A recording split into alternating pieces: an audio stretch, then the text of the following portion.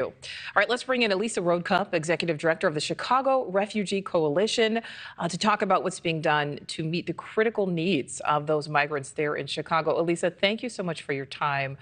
You know, we saw that disturbing video there shot at the Chicago police station. It's a scene playing out across a lot of departments here. So right now, what is the biggest concern and focus for your organization specifically, and how has that changed over the past few months?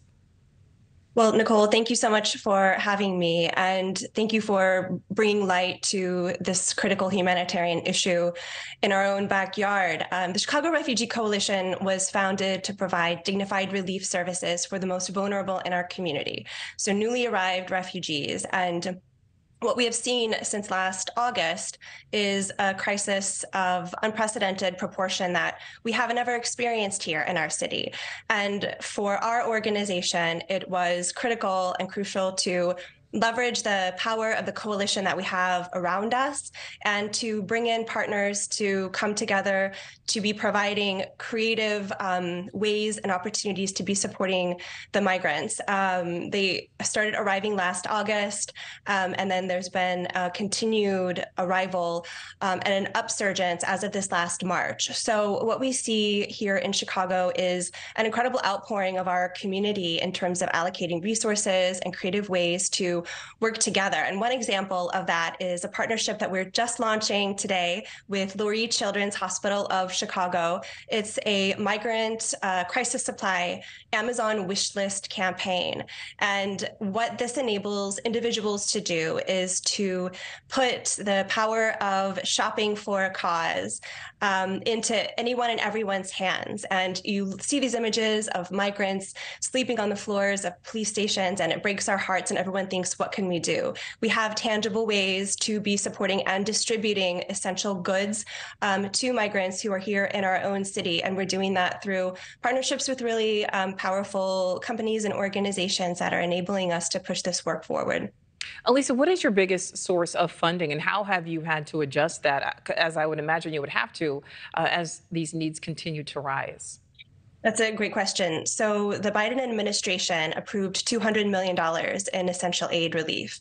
The state of Illinois has approved $20 million for aid relief. The majority of organizations doing this work are waiting to receive those funds.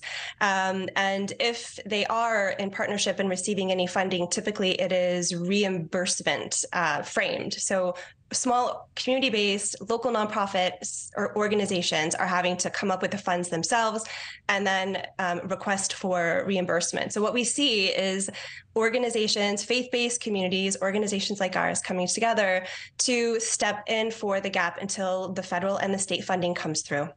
And Lisa, you know, I'm here in Chicago. NewsNation is based here in Chicago. So we're very well aware of, there's been a lot of back and forth here in the city about where these migrants will be housed, about the resources that will be distributed to them as the city is looking for some true viable solutions here. So, Elisa, how is your organization seeing that impact? Is it bringing more attention to a dire situation? Because it's also bringing a lot of criticism and kind of an us versus them, because there are a lot of people saying, listen, there are a lot of people, citizens, residents of Chicago, who desperately need help, and they're not receiving that help. Yes, that has very much been a salient community discussion point across our city, and an important one that I think we need to continue to convene voices around. It's a dialogue that needs to be continuing. But what I would say is that it's not an either or. It should really be perceived and thought of and felt as a humanitarian issue.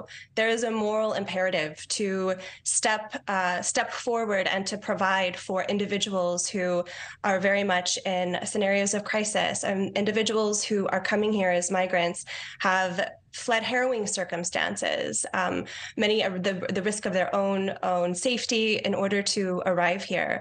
And I think that we very much have a deep obligation and a responsibility to step in to be supporting.